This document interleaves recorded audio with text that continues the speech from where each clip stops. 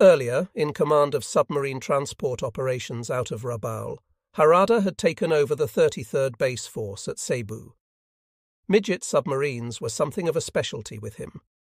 As CO of IJN Chiyoda before the war, he oversaw their development and trained men to operate them. 42 men reported to Harada and commenced training. In December 1944, the midgets went out on many sorties, first being alerted by a lookout station on the northern tip of Mindanao whenever enemy ships were passing through the Philippines. 1 Koryu was lost and 4 damaged beyond further use in this effort, while Harada claimed the sinking of 11 cargo ships, 4 destroyers, 2 cruisers and 1 carrier. When the enemy took Cebu on March 28, 1945, the remaining Koryu were scuttled and their crews, together with the technicians, retreated to the mountains to fight on with army troops. Koryu were sent to Okinawa in January 1945, as were hundreds of Shinyo, the Toko motorboats. Also sent were 9 Kaiten under Lieutenant Fujio Kawai. These last never arrived. Pilots, crews and technicians were lost en route when the ship transporting them was sunk. When the enemy assaulted Okinawa, the 33rd Koryu Group was there, with 6 midget subs and 130 men. 3 midgets went out to attack enemy ships on Merit 25. Only one returned, its captain reporting that he had hit an enemy ship with 2 torpedoes. The next day, 2 midgets went out, with one coming back. It reported hitting an American cruiser. This may actually have been the destroyer Halligan, which was torpedoed and sunk that day. Either the midget or RO-49, about which I speculated earlier in this chapter, got that ship. The Americans wiped out our nest of Shinyo, our Suicide surface craft, when they landed on Keramaretto, next to Okinawa, to set up artillery for shelling the larger island. The only other sorties by Koryu from Okinawa were made on Ma 30, when 1 went out, and on April 5, when 2 went out. All 3 reported that they made no hits. By April 7th, the enemy was on Okinawa in great force and closing in. The remaining Koryu were scuttled, and the 33rd Group wirelessed 6th Fleet that its members were joining army troops. Nothing was ever heard from them again. At home, submarine construction continued. I-373 was completed on April 14th at Yokosuka. She was destined to be our last submarine sunk. I-352 was launched at Kure on April 23rd, but was destined never to reach completion. And at Kure, the building of midgets went ahead so rapidly that at war's end we had a massive dry dock filled with them, almost ready to go. I-351 left Kure on May 1st for Singapore, under Lieutenant Sidiata Noboru Okayama. She took out clothing, ammunition and aircraft spare parts, arriving May 15th. The enemy landed on Borneo that day, his aim being to cut us off from a great supply of oil that was so pure in its natural form that the combined fleet used to pipe it, without refining, directly into the bunkers of our warships. Germany surrendered early in May, and Japan found herself standing alone against the world. A 1-ship Kaiten sortie was made on May 5th when Lieutenant Kunio Taketomi left Otsujima with I-367. He launched 1 Kaiten bearing Petty Officer Masaaki Ono at the enemy, but no others. Upon returning to port June 3rd, he reported that 2 of his remaining Kaiten had suffered mechanical failure, 1 had rudder trouble, and the 5th suffered leakage into the pilot's chamber. This 1-ship mission had the name Shimbu. Made up of different ideographs than the name of the earlier Shimbu group, this latter designation translates into English as Advancement of the Samurai Way. On the day before I-351 arrived in Singapore, I gave over command of I-47 to Lieutenant Sea Dr. Masakichi Suzuki.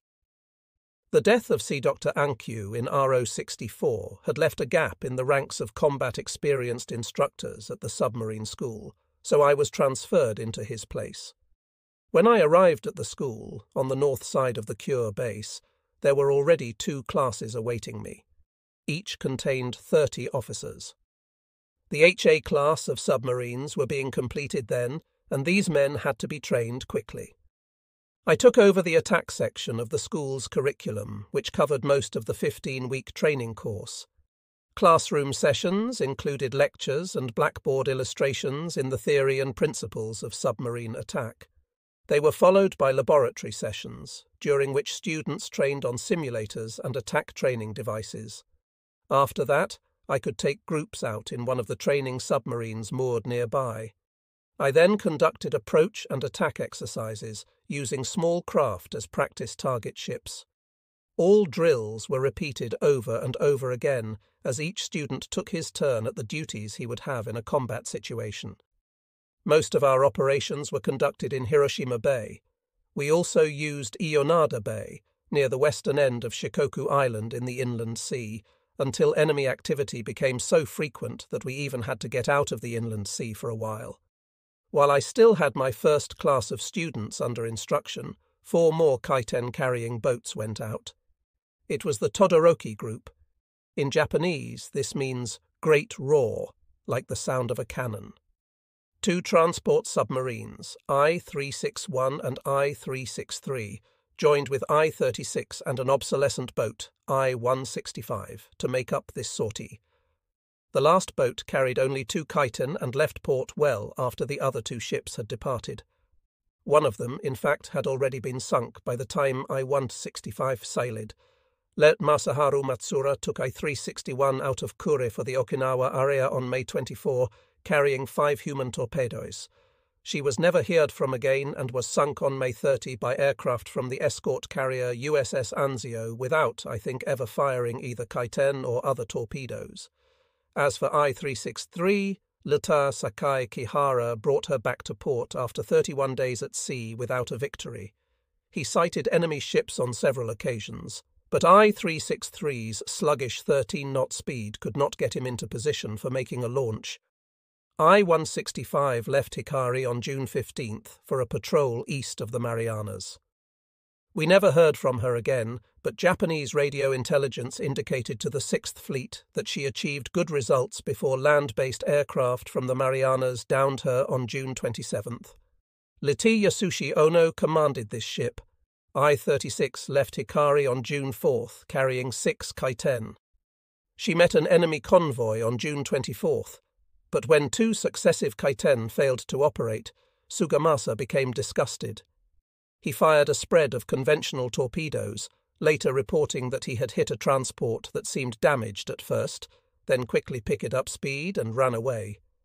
On June 28, Sugamasa launched 1 kaiten at a transport or cargo ship, but was quickly pinned down by its counter-attacking escort. E-36 seemed doomed when 2 kaiten pilots volunteered to be launched against the prowling destroyers overhead. Although he wasn't sure kaiten could be released from a depth of more than 200 feet, Sugamasa tried. His crew heard 1 loud explosion and several small ones, and I-36 was able to get away during the confusion. She claimed at least 1 destroyer for the day's action. Sugamasa's remaining kaiten pilots had to return to port with him when their weapons failed to function. I-36 was certainly the Isamu, good luck, ship her crew had named her.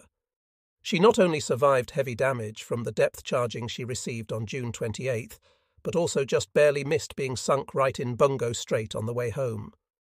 The American submarine gunwale fired 4 torpedoes at her shadowy shape in the blackness of July 6th, but they passed astern of her and exploded against the shoreline. The plan to bomb Washington and New York with planes from the massive I-400 class submarines was abandoned and replaced by 1 to bomb and torpedo the locks of Panama Canal. Only 5 of the proposed 18 giant boats were laid down. Construction of I-405 was halted in January 1945 when all emphasis was placed on smaller craft of the Toko type, so only 4 were left. By May, 2 of the big boats, I-400 and I-401, were ready. These, together with I-13 and I-14, were formed into Subron 1 under Capt. Tatsunoke Ariizumi. But they could not yet go out to fight. The construction of special Seiran float aircraft for them had been delayed by bombings of the Aichi aircraft factory in Nagoya. Another delay was in providing pilots for these planes. The men trained at Kasumigaura, near Tokyo in other aircraft types, but had no practice in the kind of special operation intended. Then enemy B29s took a hand, laying mines so thick in the inland sea that there was not even enough cleared area in which submarines could practice. In early June, just after I-351 got back from Singapore with 132,000 gallons of high-octane gasoline, some of our training submarines, plus the 2 giant boats, were ordered to proceed through Shimonoseki Strait to Anamizu Bay on the west coast of Honshu. I-13 and I-14 were to train at Ominato, near the very northern tip of Honshu. During this transfer of ships, we lost the old mine-layer submarine I-122. A group of American submarines, a wolfpack nicknamed Heideman's Hellcats, had slipped through Tsushima Strait in a daring move. They then operated in the Sea of Japan against the shipping between Korea and Honshu. One of them, USS Skate, put 2 torpedoes into Lulti Sosaku Mihara's boat, and I-122 went down on June 10th, an event that put a damper on the good feelings I had at the time. HA-201 and HA-202 were completed at Sasebo on May 31st, and on the following day I went to Tokyo with the 6th Fleet Chief of Staff, Captain Hankyu Sasaki. There, Admiral Soemu Toyoda, Commander-in-Chief of the Combined Fleet, heaped praise on me for my operations with Kaiten. He then presented me with a sword and the Medal of Merit, double. A Medal of Merit single was honour enough for any naval officer, so I was overwhelmed to receive the double. During the days following, naturally, I was in very high spirits. On June 5, a typhoon hit the American fleet off Okinawa, damaging 34 ships. Our kamikaze also struck it, damaging another 5 ships, but neither divine wind had an appreciable effect on the enemy's ability to wage war against us. Destroyers had already shelled Paramushiro, out of which our submarines operated against the Aleutians, and carrier-based aircraft were becoming a common sight in the skies over Kyushu. The enemy had started his campaign of attrition against our aircraft there in preparation for the invasion of Kyushu. With American submarines roaming about in the Sea of Japan, that area was no longer a safe place where young submariners could learn the arts of war. I took up duties at Otake, a base at the extreme western end of Hiroshima Prefecture, facing the inland sea. Until the war ended, we confined our training cruises to the swept waters just off Kure, and we never dared take a boat into those, really, until the Mine-Sweeping Command reported the area clear. On June 22nd, we lost 2 more of our dwindling force of submarines when B-29s showered their bombs on Kure. I-204 and I-352 were almost completed. Both were hit, and neither was completed by the time the war ended. For all practical purposes, the enemy had sunk these 2 submarines. On that same day, the Emperor held an imperial conference at which he told our top people that the war had to be ended. The Japanese people were suffering severely, he said, and could not endure much more hardship. Also, he added, he wanted the widespread destruction brought to a halt before Japan became weakened beyond the point of possible recovery. On that day, also, all organized Japanese resistance on Okinawa ended. My old teacher and inspiration, Lieutenant Mitsuru Ushijima, took his life in seppuku. More than 115,000 of his men had died in the 82-day struggle to beat back the enemy. On the next day, an imperial message went out, stating that the crisis for Japan was unprecedented. But die-hard army leaders overrode it with one of their own, urging all Japanese to continue the struggle until victory was won. They predicted that we would slay the enemy to the last man if he dared set foot upon our beloved homeland. 1 week later, the B-29s came over again, making a night firebombing raid on Kure. 2/3 of the city and most of the great naval arsenal of which Japan was so proud were wiped out. More than 2,000 people died. I was then at Otake, but my family lived in Kure, and it was nearly 36 hours before I could get away from the base to search for my pregnant wife and our son. I found them, dazed, among the ruins of our house, from which wisps of smoke still rose.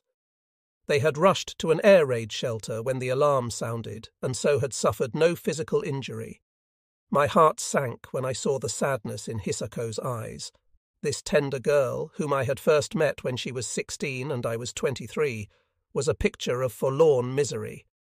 Hisako's and my first confrontation had come as a surprise to me on January 7th, 1933.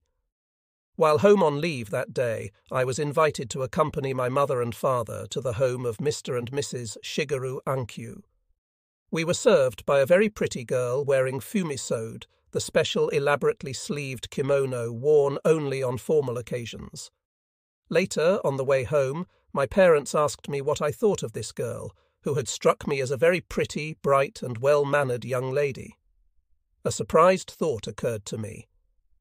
"Was that our Omiai?" I asked. My parents nodded, signifying that she was the girl they had chosen for my future wife. Next day, when I went to the train station to return to my ship, Hisako was there with her elder brother. His presence meant that she, in turn, approved of me. I thought of her often on board the battleship Mutsu, although I never mentioned her name to anyone. The China incident had begun just before my graduation from Etajima, and I felt that I could not ask a girl to share the life of a Navy man in those troubled times. We were at sea a great deal of the time when not studying hard in a service school, which left very little time for a family life. So I did not express my true feelings to Hisako for, it is difficult to believe, 5 more years. By then the incident had bloomed into a full-scale war. I had spent the intervening time at sea in the destroyer Kaki, submarines RO-27, I-55, I-7 and I-52, and the cruiser Nagara. Meanwhile, in spite of the hard life of a naval officer, my classmates were getting married one after another. So, in the summer of 1938, I made a formal application to the Navy Ministry for permission to get married. It was approved several months later and, on February 11, 1939, anniversary day of the Japanese Empire's founding by Emperor Jimmu. Hisako and I were married at Chinde, Korea. I was then serving in the destroyer Shikinami. 5 days later, my ship received sudden sailing orders. Because Russian patrol craft were harassing Japanese fishing boats off Vladivostok, Hisako later confessed that she wept all the time I was absent and was sorry to have married a naval officer. In May, I received orders to torpedo school at Yokosuka, so the journey there was our delayed honeymoon. After 6 months at Yokosuka, Hisako and I spent another 5 at Kure while I attended submarine school. That was the extent of our married life together until 1944, when I was ashore fitting out I-47. Now I was more or less ashore again, but under what awful conditions. After the raid on Kure, there was nothing I could do but take my wife and son back to Otake with me. Everything we owned had been destroyed in the bombing. We spent one night together at an inn. Then I found a room for Hisako and Shuichi at a farm. Leaving some money with her, I returned to the school. 11 days later, while holding a night class, I was interrupted by a messenger bearing a note. "Son born last night," it said. "Mother and baby doing well." I got time off the next day, borrowed a bicycle, and pedalled it furiously over hilly roads for 3 hours. The roads were rough, and I was laden down with canned milk and some vegetables, which were very hard to obtain at that time. There, by Hisako's side, wrapped in white, lay our second son. He had been conceived while I was preparing to go out on the Congo mission, so I named him for it. In the tiny room of that lonely farm on a mountainside, I peered proudly into the infant's face and declared that his name would be Goichi, meaning first in strength. Kon and go, steel, meant metal, strong. As I spoke the name of our second son, Hisako broke down, the first time she had done so since the early days of our marriage. "When will this horrible war end?" she cried at me. "We have no home, no clothes, nothing. There was the little money you gave me, but I could buy practically nothing with it. It took much searching in the black market just to find enough to keep us alive. You, my husband, are a naval officer. You must fight. It is your duty. But I have no willingness to struggle any more, nor does anyone else. No one believes that Japan will defeat the enemy when he comes to our shores, no matter what the newspapers or radio say. Our land will be reduced to ashes, and your sons and I with it. Our only choice will be dying under bombs or through starvation. I tried to comfort my wife, but what could I do? What could I say? My heart was breaking in two. There was my family to consider, but also my duty. I was a naval officer sworn to defend all wives and children of Japan, not just my own. To do less was to be a coward, a shirker. I calmed Hisako as best I could, left the food and some more money with her, promised to get more, then returned to the school. There I hurled myself into my tasks, impelled by a great desire for revenge. I had only one real weapon, my experience. If I could pass some of this to my students, they could better face the enemy. The next few weeks were a frenzy of work for me, broken sharply by an incident that occurred near the end of the month. I had set out early in the morning for the western end of the inland sea, as tactical officer in command of 4 training submarines and 1 target boat. Lieutenant Iwao Teramoto, who had I-36 during the Kikusui and Congo sorties, was an instructor with me at the school. He was on board the target boat. Between us, we were to direct the exercises. I would supervise the students in their approach and attack techniques, and Teramoto would judge and criticize the results. In the afternoon, we would exchange positions and duties. Training started early in the morning. In the middle of the second approach run, the wireless operator on the submarine I was riding handed up an air raid warning message. I signalled all submarines to dive at once and the target boat to run for a sheltered cove along the shoreline. It didn't get there in time, though. Through the periscope, I watched the Grumman fighters peel off, dive and open fire on Teramoto's craft with rockets and machine guns. I could not help him, of course, but the lone 13mm machine gun on his boat kept up a steady fire. Still, it was clear that the target boat did not have a chance. All of a sudden, I saw flame flare from its engine spaces.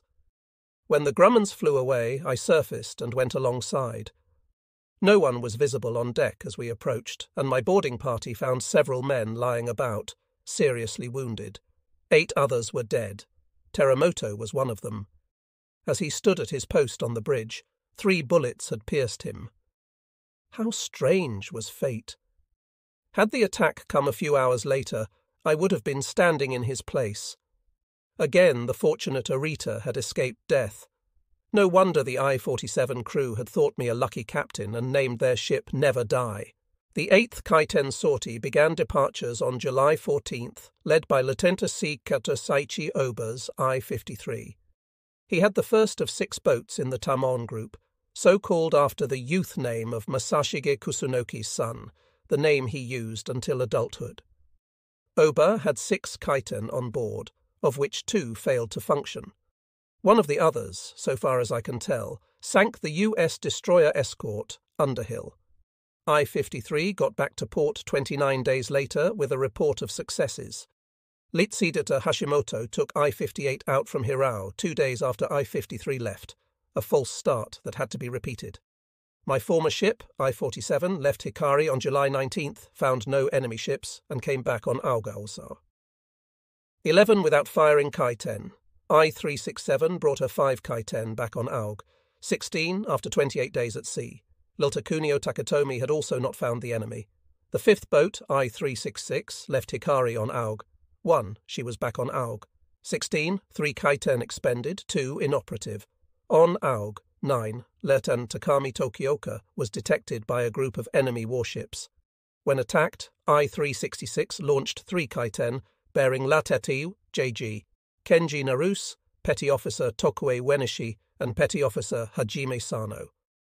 Although 6th Fleet thought that those Kaiten sank 3 large transports, Americans credit the destroyer escort Johnny Hutchins with sinking all 3 of these human torpedoes. Investigation showed that there were no large transports in that area at that time, only a large group of enemy destroyer escorts bent on killing off any Japanese submersible encountered. The last of the Tamon boats, I-363, was at sea for only 8 days. Latei Sakai Kihara left Hikari on Aug 8, heading for waters east of Okinawa. He was soon diverted into the Sea of Japan, was strafed by enemy planes en route there, then was recalled to Kure. Our underseas aircraft carriers, meanwhile, had gone out on a sortie.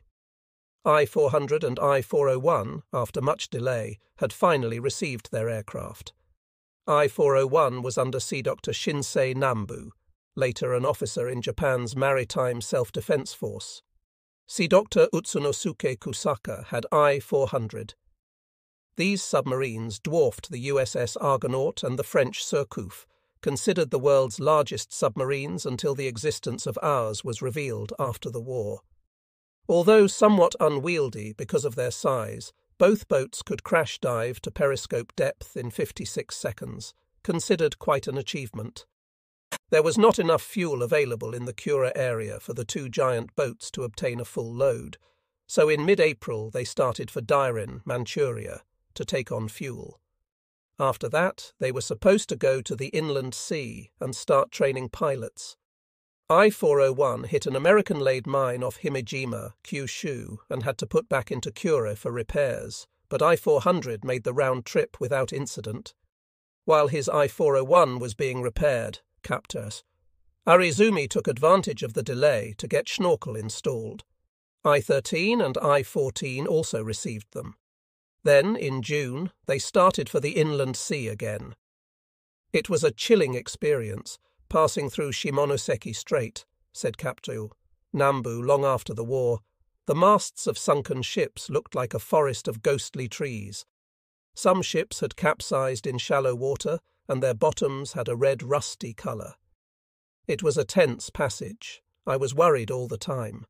I-401 had an anti-magnetic apparatus installed in her, but there were other types of mines that could sink us. All hands breathed a big sigh of relief when the journey was completed. At Nanao Bay, more delay followed, due to difficulty in training pilots. They had to make catapult takeoffs and water landings, then manoeuvre skillfully on the surface for pickup by the fold-away crane each big boat had on its deck. One plane crashed at sea and was lost. Another slammed into a mountainside. They had to be replaced and new pilots trained. Forced landings at sea were another hazard, because each time its submarine had to go out and pick up both pilot and plane. According to Nambu, it was a rare moment when I-401 had all 3 of its planes on board and in good condition. "We worked hard, though," he said, "and once were able to surface, unstow 3 aircraft, and get them away, all in 45 minutes. It was the only time, however, that we did have 3 planes ready for such a drill." It was at about this time that Captain Ariazumi proposed the destruction of the Panama Canal, saying that it would delay the arrival of the U.S. Atlantic Fleet in Pacific waters for at least 3 months. Since Germany had surrendered, we could expect that fleet to join the U.S. Pacific Fleet against us. Life-sized models of the Panama Canal locks were built at Maizuru and towed to Nanao Bay. Attack drills were conducted and a sortie date set. The boats were to head east on just about the same course our first air fleet had taken on its way to attack Pearl Harbor in 1941. Once past Oahu, the giant submarines were to turn south and head in that direction until they were on the same latitude as Colombia, in South America.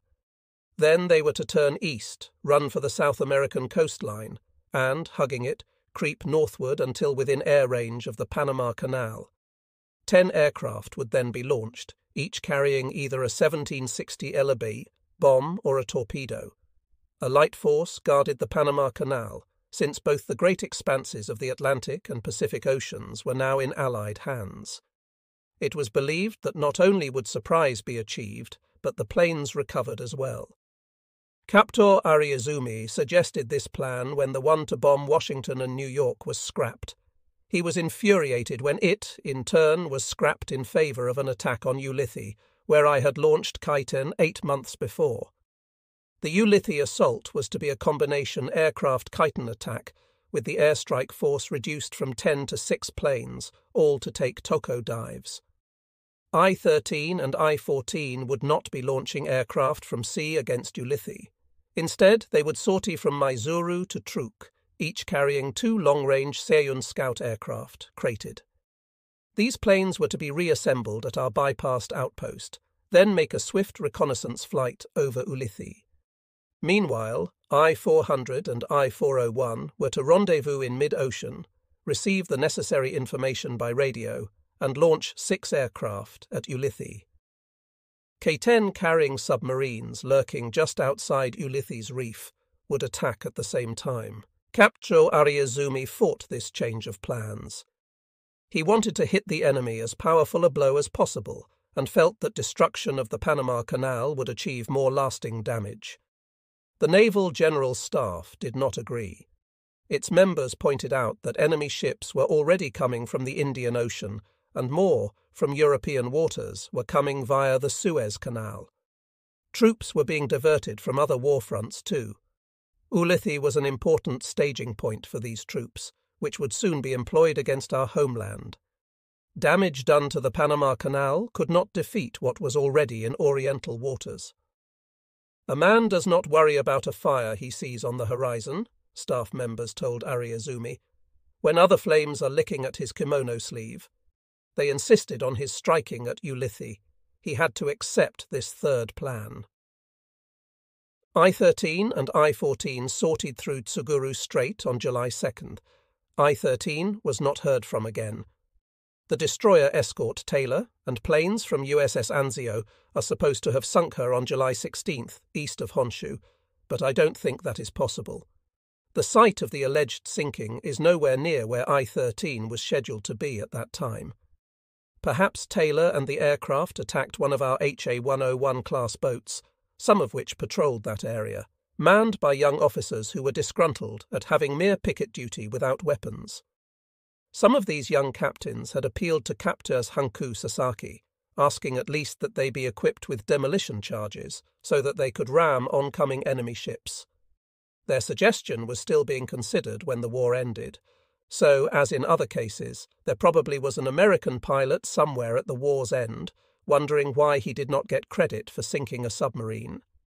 I believe I-13 either fell victim to one of the many air patrols with which the Americans were then darkening the skies, or sank through accident.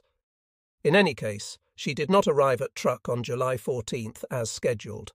I-14 did, and unloaded her 2 crowded aircraft. I-400 and I-401 followed these submarines out later, parting company soon after clearing home waters on Captain Ariazumi's orders. Each was ordered to proceed independently to a rendezvous point south of Ponape in the Carolines, arriving on station Aug. 12. There they would await word of the attack date. To camouflage the group's mission and to make sure both submarines were not found together, Captain Ariazumi told Sea Dr. Nambu, captain of the flagship in which Ariazumi was riding, I-401, to take his boat on a long swing east of the Marshalls. Then they ran southward a great distance before turning westward and then toward the Carolines. Both ships had excellent radar, effective up to 60 miles. It was felt that they were not likely to be surprised and sunk, as had happened to so many Japanese submarines in 1944 and 1945. Before the rendezvous day, however, 2 other important dates arrived. One was July 29th, when Lieutenant Sea Dr. Mochitsura Hashimoto initiated a strange series of events by torpedoing and sinking the heavy cruiser USS Indianapolis. And the other was Aug. 6. Ever since known at Hiroshima as the Day of Defeat, a new career, my final service. On July 2nd, the American submarine Barb used a new weapon for submarines, rockets, against targets in the Japanese homeland. 3 days later, General MacArthur announced that the Philippines had been formally liberated from Japan. On the next day, I-351 arrived at Singapore. This was Letotsuda Noboru Okayama's second fuel run there. He took aboard 500 kiloliters of aviation gasoline, as before, and started for home on July 11th. 3 days later, I-351 and all her crew were scorched into eternity. Torpedoes from the American submarine Bluefish tore into her, and the transport converted to tanker blew up. Next day, a force of enemy surface ships shelled our northern island, Hokkaido. The net was closing. On July 15th, the 6th Fleet added 6 submarines to its roster, but only on paper. They were the German submarines U-181, U-862, UIT-24, UIT-25, U-219 and U-195. The first 2 were confiscated at Singapore, the next pair at Kobe, and the others at Jakarta and Surabaya, respectively. We renamed them I-501 through I-506. All were out of service when we confiscated them from our surrendered ally, and still undergoing refit when the war ended. On July 16th, the world's first atomic bomb was exploded successfully at Alamogordo, New Mexico, in the U.S. On the same day, USS Indianapolis, which had been waiting for word of this, left San Francisco for Tinian, carrying a special cargo of uranium. Battleships and cruisers were shelling our main island of Honshu not long after that. On July 16th and 18th, enemy carrier planes swept, one wave after another, over the Kanto Plain. Described to Mr. Harrington by a Yokosuka resident as filling the sky in every direction you looked, they hit Tokyo, Yokohama, Yokosuka, and the nearby airfields defending our capital city. I-372, which Lt. Shingo Takahashi commanded, was getting ready for a sortie at Yokosuka, and was sunk in the July 18th raid, all hands miraculously surviving the bomb hit that sent her down. Just before and after I-372's loss, however, we scored 2 minor victories. I-53 sent a K-10 into the attack transport USS Marathon on July 12th, damaging her, then sent another into the destroyer escort Underbill on July 24th. Lit. Cadet Ober hit Underhill right in the middle of an attack on him. Underhill was so badly damaged that she had to be sunk by friendly forces. Carrier aircraft hit Kure on July 23rd, 24. When they flew back over the horizon, Japan had practically no navy left.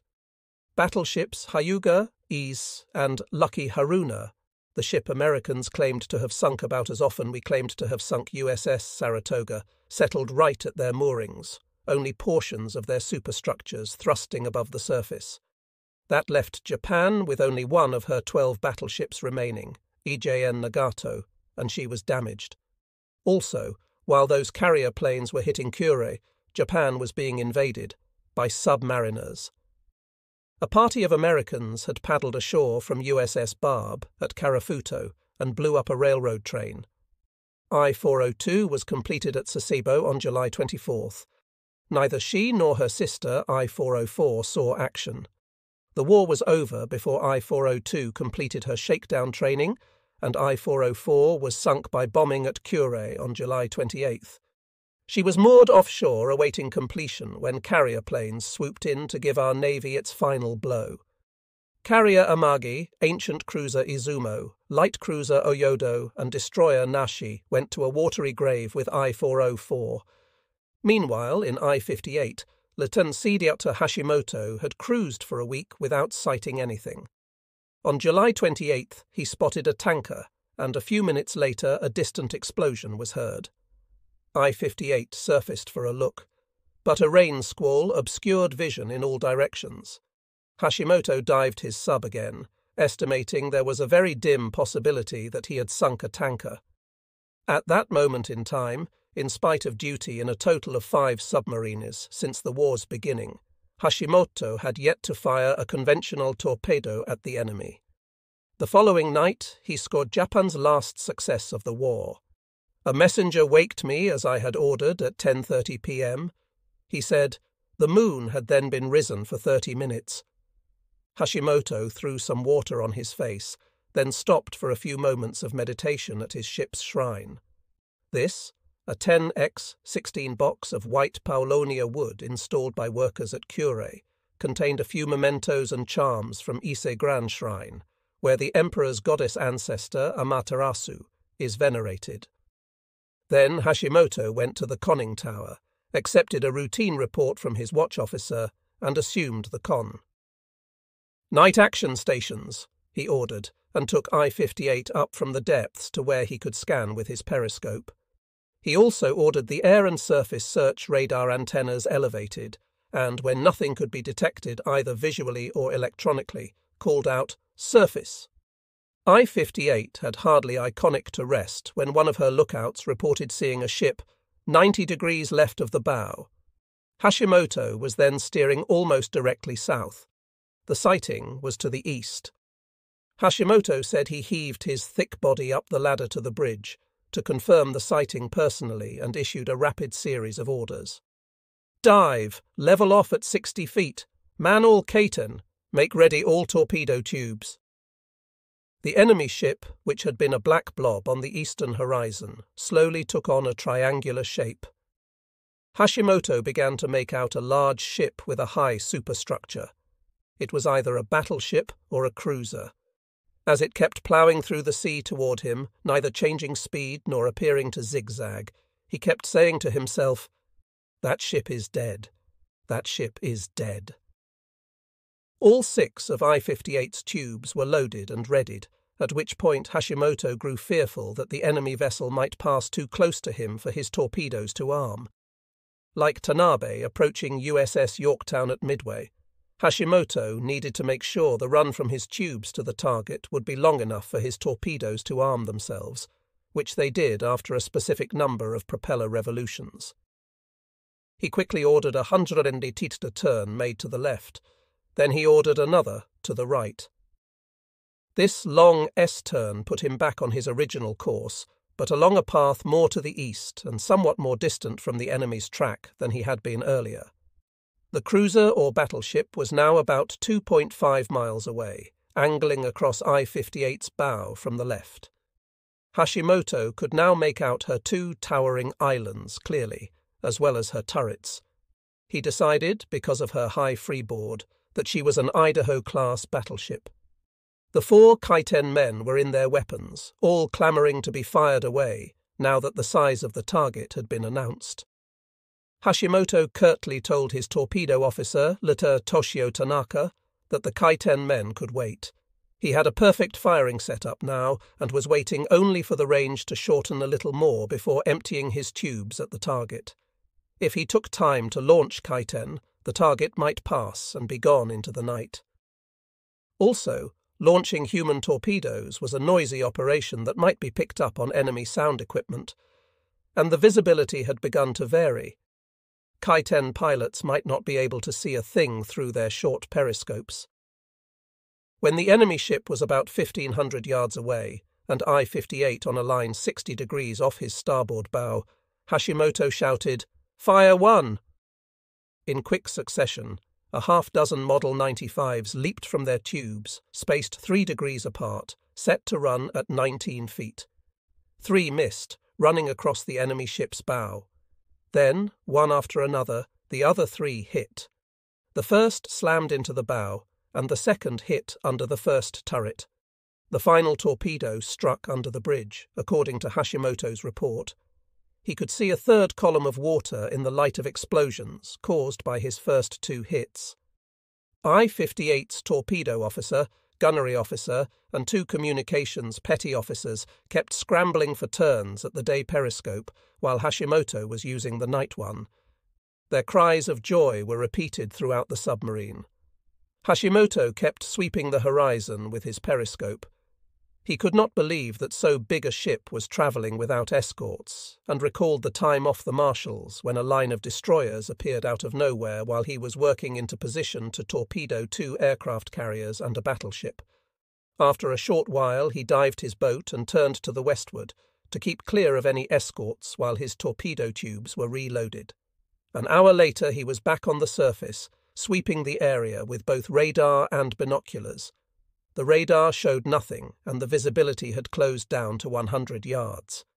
Hashimoto wirelessed Kure, saying, "Have just torpedoed and sunk Idaho-class battleship." Then he turned north and made full speed for several hours on the surface, getting as far away as possible before diving again. On Aug 10. The captain of I-58 launched 2 more Kai-10 at enemy ships, with results doubtful. On Aug 12, the last Kai-10 of the war was fired. Hashimoto had 2 remaining, but Petty Officer Ichiro Shiraki's was found defective. The other, manned by Petty Officer Yoshiaki Hayashi, was sent away at what Hashimoto thought was a large seaplane tender. Actually, it was the dock landing ship USS Oak Hill. Hayashi may have actually scraped this target's side with his Kaiten, but he did not sink it. Destroyer escort Nickel, trying to locate the human torpedo, saw it explode about a mile astern of Oak Hill. Hashimoto had set out on July 16th, but had had to put about and return when several Kaiten periscopes were found to be defective. A week after he left this second time, Japan received word of the Potsdam Declaration, which demanded unconditional surrender from Japan. To some of our high-ranking officers, this was unthinkable. A group of them, later called Kichigai, the insane ones, plotted to seize rule of Japan. They claimed that this would foil the Badoglio-type statesmen surrounding the emperor, who, they said, were acting like the officer who had surrendered Italy to the Allies. General Korechika Anami, Minister of War, was the leader of this no-surrender faction. His followers went so far as to forge an order giving them command of the Imperial Palace Guard, then search the Emperor's residence on the night of Auguris. 40 trying to find the phonograph record of the surrender announcement the Emperor had made for broadcast the next day. Posters suddenly appeared everywhere, denouncing the Emperor's closest advisers as traitors and urging people to provide themselves with bamboo spears for repelling expected Allied paratroopers. Mainichi, one of our larger national newspapers, carried announcements of government orders that indolent workers would be punished and showed pictures of large underground factories being constructed. Workers, fearing bombs, had not been reporting for work at industrial defense plants, so threats of fines and imprisonment were used against them. Absenteeism had become a civil crime. Then came Aug 6, the day when 2 suns, one natural and the other man-made, cast their fiery glow over Hiroshima, not very far from my place of duty. An air raid warning sounded at 8 a.m. at Otake, but I did not pay much attention to it. There often were false alarms, and the radio at the time was reporting that only one lone B-29 had been sighted in the sky.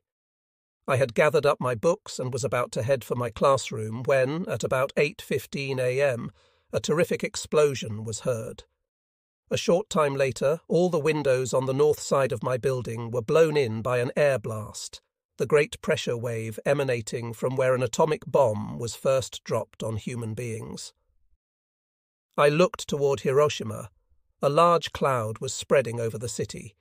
It then seemed to zoom upward with ever-increasing speed, after which it topped off at a great height, giving it the appearance of a giant mushroom. Atomic bomb! I don't think I spoke the words aloud, but know that I spoke them in my mind. I had heard from time to time that Japan's scientists were studying how to make atomic bombs, and the matter had been brought up for discussion in the National Diet during 1942. At once I realized that America had perfected her bomb first. 2 other things came into my mind at the same moment. My family was safe, but the war was lost. Should America continue to drop bombs like that one, Japan was truly doomed. I went on to my classroom, but had difficulty concentrating on the curriculum. What is the purpose of what I am doing? One asked myself. There I was, teaching students how to make a submarine attack, when B-29s were spreading mines so thickly that even Japan's fishing fleet was decimated and could not bring food to our people. Submarines had difficulty clearing Kure, letting alone reaching and hitting the enemy. They had to pass through Bungo Strait submerged, out of fear of lurking enemy boats. And America had the atomic weapon. What chance was there for victory?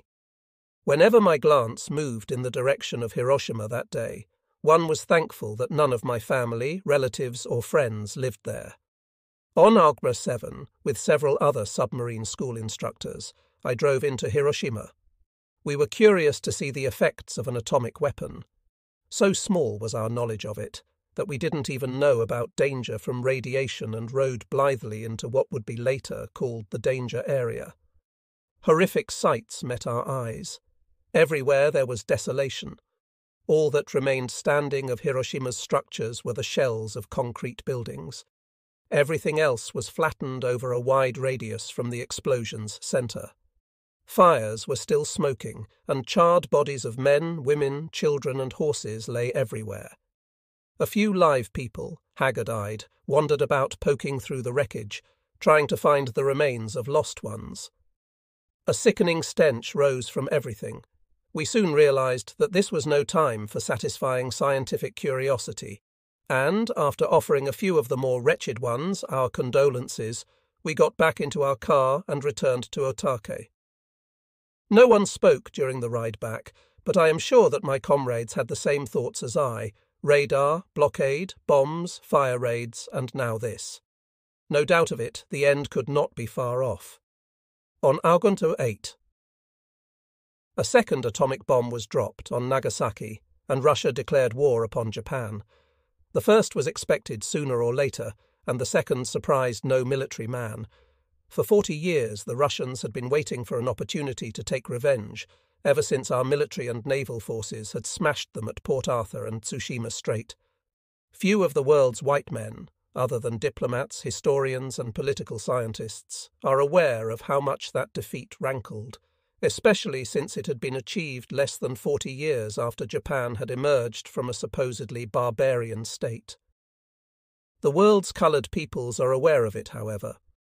One need only discuss history for a few minutes with leaders of any backward nation before learning that scholars from such nations mark the Russo-Japanese War of 1905 as a tide-turning, the first time in history that a coloured race defeated a white one. Every Japanese military man was constantly aware of the great bear at our backs, ready to pounce should we ever grow weak. In class that day, I told my students that we should fight on for Japan so long as breath was left in us. In Tokyo, the Emperor was telling an imperial conference that the time has come to bear the unbearable. Lieutenant Sida Yukio Inaba took I-373 out of Sasebo on Aug 9, heading for Formosa. 4 days later, the U.S. submarine Spikefish torpedoed and sank her, the 134th and last Japanese submarine destroyed or sunk in the war. Early in the morning of Aug 10, our Emperor demanded the unanimous consent of his closest advisors for accepting the terms of the Potsdam Declaration. Japan, he said, must surrender unconditionally. There would be no more quibbling. And, on the next day, the American Secretary of State announced that from the moment of surrender, our Emperor would be subject to the orders of the Supreme Allied Commander in the Pacific. This was General Douglas MacArthur, who later thwarted Russian attempts to seize Japan by simply ignoring whatever the Russians requested or said. Not knowing what else to do, I continued my submarine classes. At Otake, we had no knowledge of what was occurring in Tokyo, the plots, the promises, the planned revolts. Then, at 7:15 a.m. on August 15, we heard over the radio that the Emperor would speak to all of his subjects at noon. It was something that had never happened before, His Majesty's voice coming to all Japanese at the same time. We didn't know what to make of it, except that something of great and special importance was bound to be said. By that time, bomb damage had hurt Japan so badly that electrical power was rationed. It required a special allotment of electricity to bring off the broadcast. When the appointed time arrived, I gathered with other Otake officers and men in front of our main building, where loudspeakers had been set up. Vice Adm.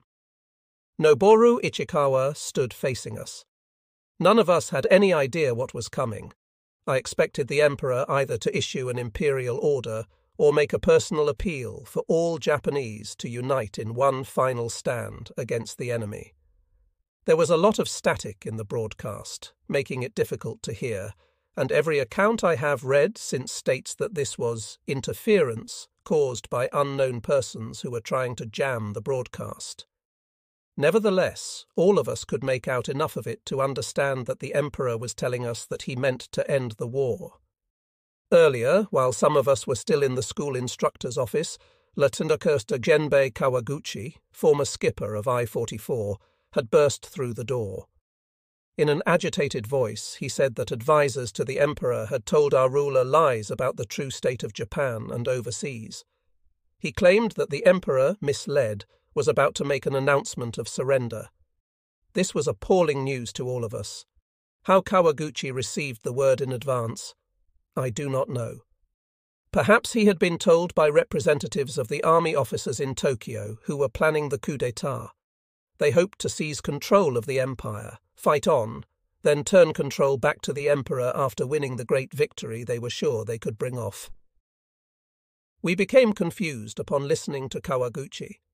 The confusion increased when we later heard the Emperor's broadcast. Some wanted to fight on, including myself, but a few, again including myself, also began to think of our duty to the Emperor. He said that he was going to end the war and that made us bound to assist him to carry out whatever orders were given toward that end. Nonetheless, August 15, 1945, was a day of insanity. No voice of reason could be heard. Anyone who dared mention the word surrender would have been fighting his own comrades for his life. After a lot of speculation, I and others took refuge in indecision. We decided to wait until some kind of official word was sent down through 6th Fleet from the Naval General Staff. Meanwhile, business as usual. We returned to our classrooms. The next day, Gecko night fighter aircraft from the nearby airbase at Iwakuni flew over Otake, dropping handbills. Each bore a message from Captaini Yasuna Ozono. He was at the airbase in Atsugi, southwest of Tokyo, and commander of the aircraft charged with defense of our capital city. Ozono refused to surrender. He had sent men to other bases, too, to take over planes from those men who were surrendering. His leaflets urged all of us to fight on with him to a certain victory. Only a small minority at Otake were influenced by Ozono's message. The time between the Emperor's broadcast and the dropping of the leaflets had given us a chance to think. At Hirao, Lieutenant Takesuka Tateyama, determined to fight on, took the old I-159 out with a pair of kaiten and headed for the inland sea. But he came back in 2 days. On Aug. 17, I was ordered by Rear Adm. Mitsuru Nagai to take over as disciplinary commander at Otake. You will be responsible, he said, for calming the wild spirits of young submarine men and students. It will not be easy. You know that their spirit is the highest in the Imperial Navy. They will not want to give up. My duties also included the burning of all official records and documents, and I also had to see to it that submarine men were released from active duty. I also had to see to the discharge of all civilian workers without incident. These were not easy tasks. Many men and women had worked long and hard in hope of a Japanese victory. Telling them that all was lost and they would no longer be needed was a hard thing to do. I had to calm many people, soothe many disturbed feelings. Hashimoto got back to Kure with his I-58 on Ug. 18. On the way up Bungo Strait, he'd met 6 HA-class submarines that had left Kure, their captains determined to fight to the death. Hashimoto, having already received the Emperor's broadcast on his radio, was reserving decision and action until he arrived in port. When his boat glided on past them, the 6 Hay-class boats put about and also returned. Hashimoto reported that I-58 had sunk a battleship. He found a very tense situation at the Kure anchorage. Submariners had earlier provisioned and fueled every boat there. A delegation of young officers, led by Lieutenant Akira Kikuchi, met with Captain Shojiro Yura of the 6th Fleet Staff and asked him to convince senior officers to keep on fighting. Yura disagreed, risking his life, and reminded those men of their duty to the Emperor. The delegation left, but a few submarine captains tried to change Ayura's mind. "Let them go," they urged. "Those men do not want to live. They can fight the enemy for as long as 2 more months before committing seppuku. They wish to die in battle, like true samurai. Why not let them do it? Again Ura demurred, and it was about that time that the 6 HA boat commanders took matters into their own hands and headed down Bungo Strait. When a third group came to him in the afternoon of August 18, Ura went to Vice Admace, Daigo that evening, and Daigo summoned all concerned to his headquarters the next day. For nearly 3 years, he told them, I had official duty that put me in close attendance on our emperor. I know what he is like. I understand his feelings. You men obviously do not understand them. He is very humane, very concerned for all of his people, not just us few in the military forces. If we continue to fight, the enemy will continue to fight. And what will happen? Many thousands of innocent ones, women and children, will die because you are so headstrong. If you sink even one enemy ship, death will shower down on the innocents who have no weapons at all. Think. Try to understand the deep sense of humanity that made the Emperor come to this precedent-shattering decision. Daigo's words were enough. All present apologized and begged his forgiveness for causing him and the Emperor concern. They promised to make no more trouble. That ended the problem at Kure. Except for an occasional raised voice, disbanding of the forces there went ahead with no difficulty. Disturbances occurred among submariners at Yokosuka, Maizuru, Sasebo, and the places where Toko Squadron 11 and positioned Kaiten, Koryu, and Shinyo. But everyone eventually calmed down after a few days. Men began to think about their families, left alone to face an occupation by the enemy. They began drifting away from Otake and other bases, toward their homes. As for Tokyo, Genoto Zanami committed suicide, and one version has it that at Atsugi, Captain Ozono was given a hypodermic by peace-inclined people, then spirited away. The Japanese government itself later tried him, sent him to prison, and did not include him years later, after the occupation ended, on the list when pensions were given to former military men. Prince Takamatsu, the emperor's brother, helped put things right at Atsugi, where holes were punched in fuel tanks and propellers removed from aircraft, so that the Kichigai could not use them in kamikaze attacks on the approaching Allied fleet. Everything was settled before General MacArthur's advance party landed at Atsugi. One Japanese officer had an amusing experience that illustrates how rapidly the mood of the country changed. Right after the surrender, he met an elderly farmer who was brandishing an ancient rusty sword and threatening to slaughter all Americans. On Augyu. 22, that officer met the farmer again.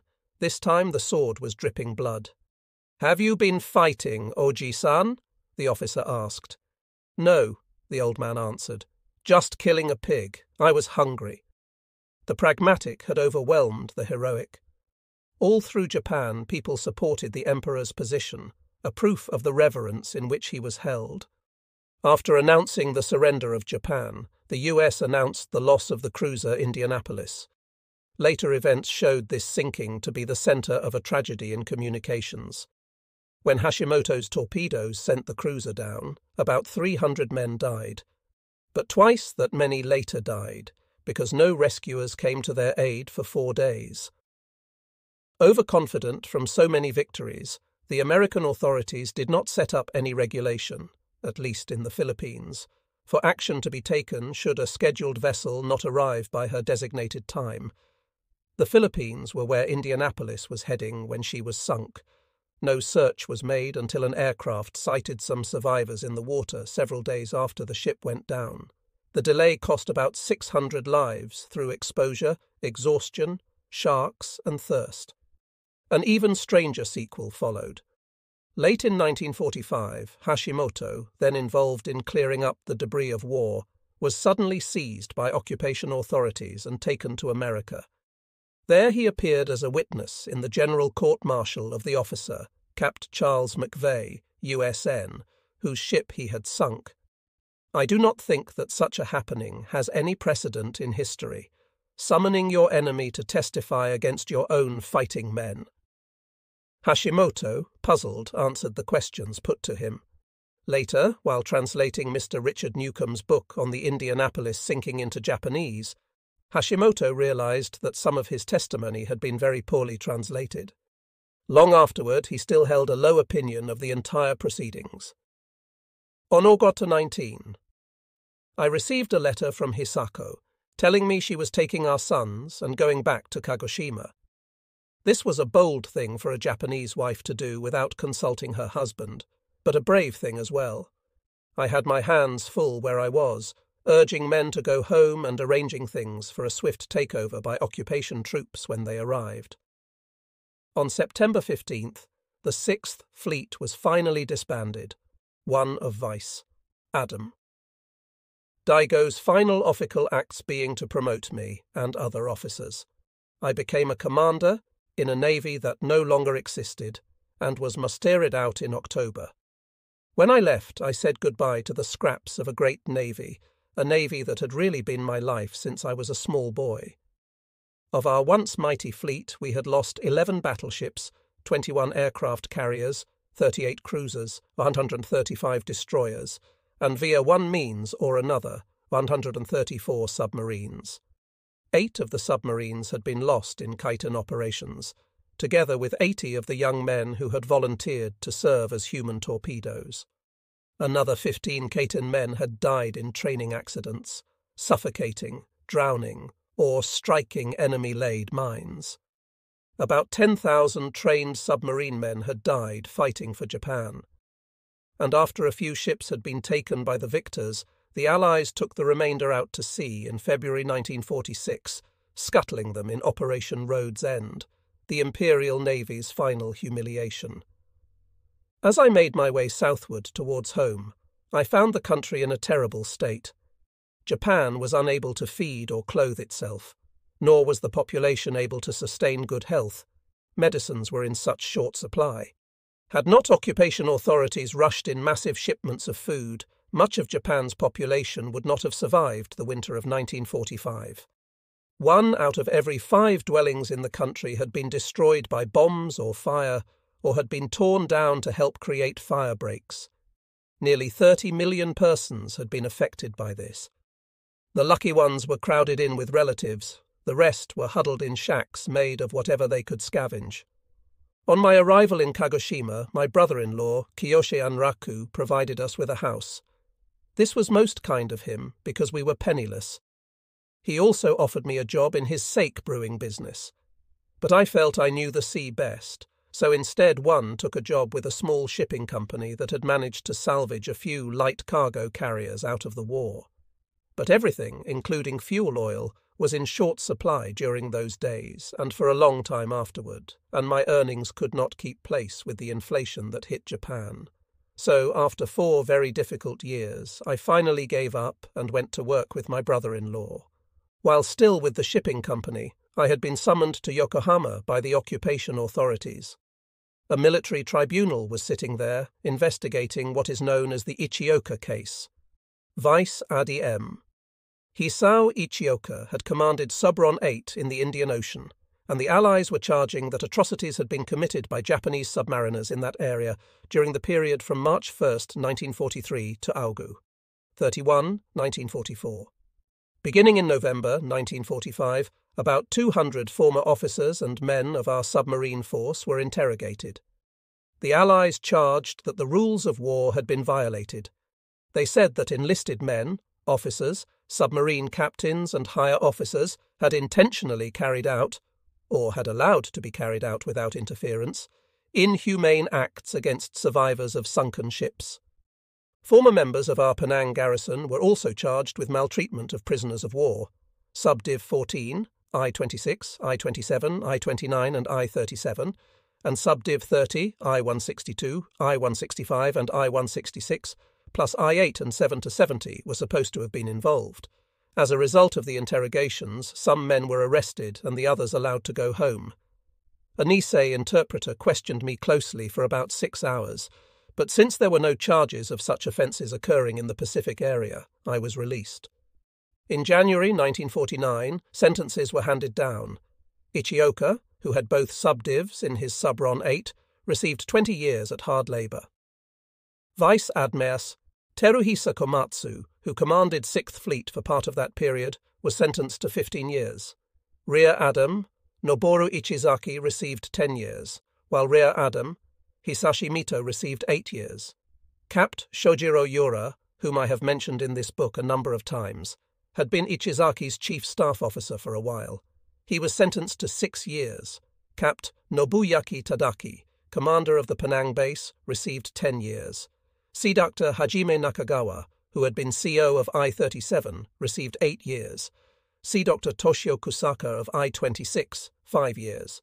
2 officers from I-8, Lieutenant Sadao Motonaka and latter Masanori Hattori, received 7 and 5 years, respectively.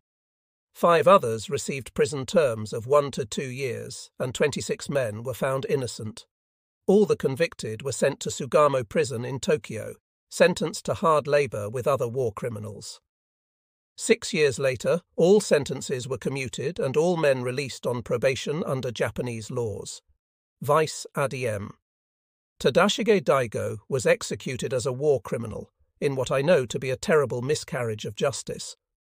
After following orders to disband the 6th Fleet and turn everything over to the occupation authorities, Daigo retired to his home.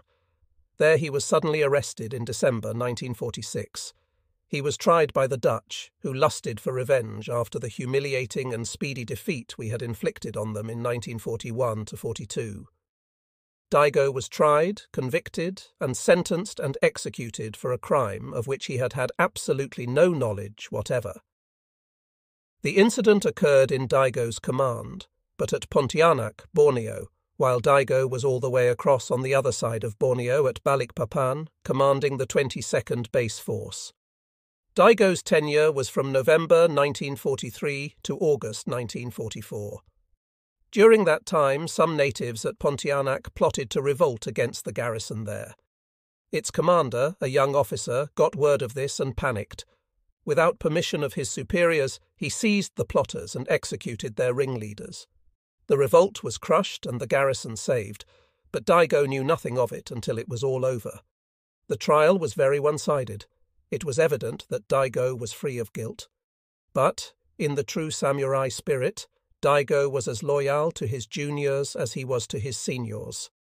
Even though evidence favourable to him could have been introduced, he would not allow it because it would have cast blame on others. On December 6, 1947, Admiral Daigo was shot to death in the prison courtyard at Pontianak.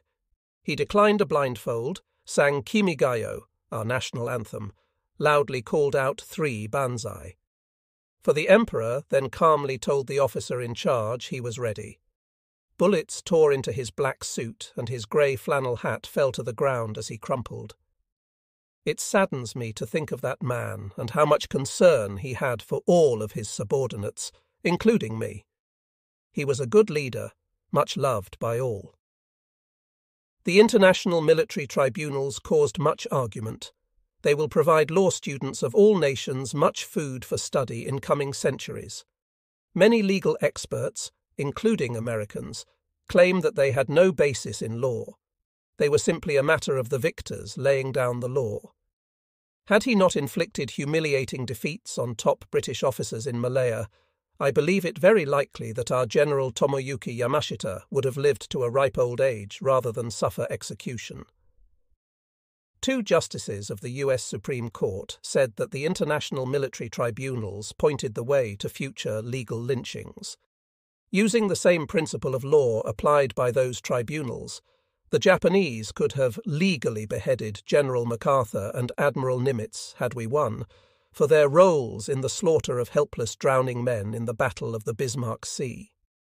Neither man was anywhere near the scene, of course, and I am sure that neither knew what was happening there when Allied planes and PT boats chopped Japanese survivors to bits. From the shipping business, I went into the sake business. I became a passable salesman, despite my original distaste for business. Like most officers of the Imperial Navy, I had little money, little interest in money, and little interest in the kinds of people who like to accumulate it. My service pay had been ample for my modest needs, and my main concern had been defending my country, not getting rich. Hisako bore us 2 more children after the war. Our third son, Koichi, was born on January 20th, 1947, and our daughter Kumiko on September 29th, 1950. By the latter date, the Korean War had started, and MacArthur's headquarters decided that Japan should be rearmed for her own defence.